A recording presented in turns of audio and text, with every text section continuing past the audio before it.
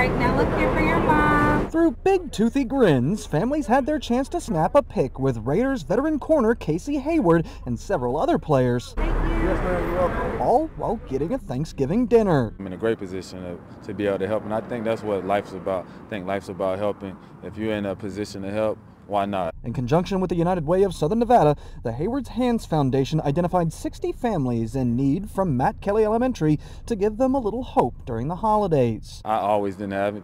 And some people helped me, so I wanted to, do the same thing for others. This all follows a tumultuous month for the Raiders. The team's head coach and 2 recent draft picks all fired for separate incidents. But Hayward says that the team's role in this community is more than just a game. When we're away from that facility, this is our life, so, we get people to come out here and join. I got some of my teammates that's out here that's, coming and helping the community. It's bigger than football. Hayward has been a longtime partner with United Way across the country, and local COO Kelly Shaw says having a bit of star power behind their efforts to help those who really need it makes their drives more successful. It's just an important moment in time to be partnered with him, as he's a Raiders Nation player. We're just so excited to have him in our community.